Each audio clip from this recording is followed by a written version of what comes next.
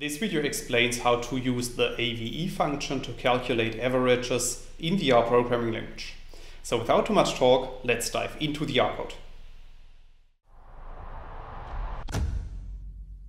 As a first step in this tutorial, we need to create an example data frame, as you can see in lines 2 and 3 of the code. So after running these lines of code, a new data set called data is appearing at the top right, and we can print this data frame to the bottom in the console by running line 4 of the code. And then you can see that our new data frame contains 2 columns called value and group and 8 rows.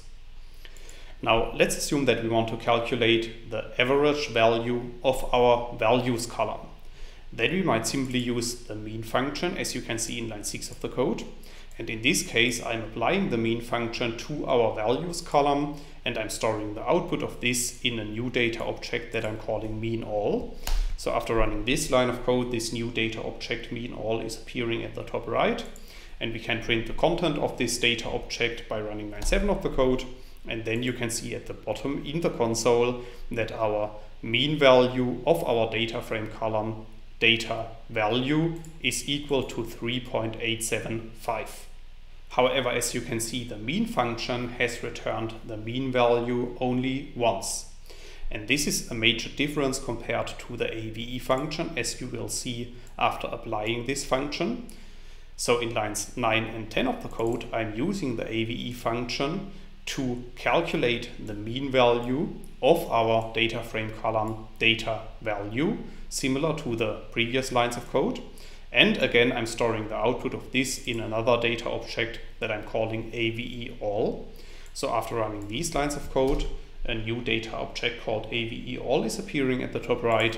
And if you now print this data object to the console, you will see that the mean value is returned with the same number of elements as the number of elements in our data frame column. This has different advantages that I will show you in the following lines of code. So first of all, I could also use the AVE function to calculate the mean by group. And we can do that, as you can see, in lines 13 to 15 of the code. And in these lines of code, I'm specifying our values column. Then in addition to that, I'm also specifying our group indicator.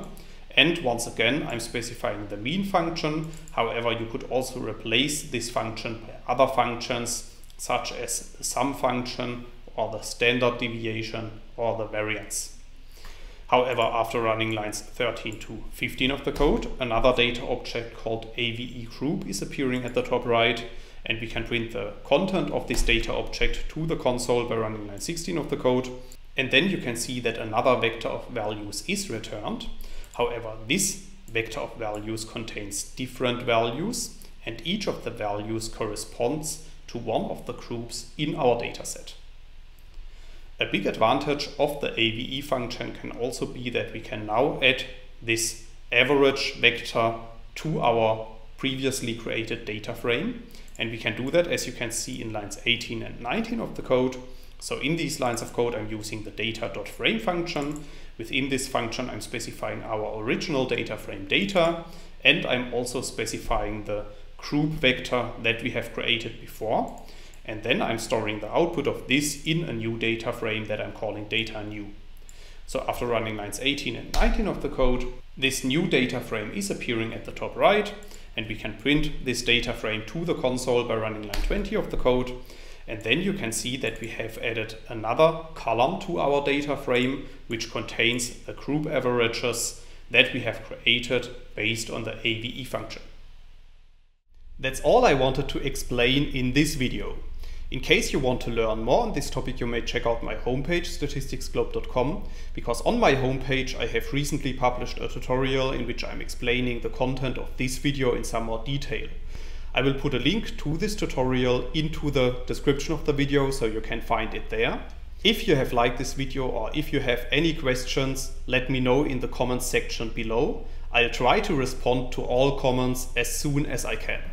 Furthermore, make sure to subscribe to my YouTube channel to get notified about future video releases. I have already published about 500 videos on this channel, and I'm releasing new videos on a daily basis. Thanks a lot for watching. See you in the next video.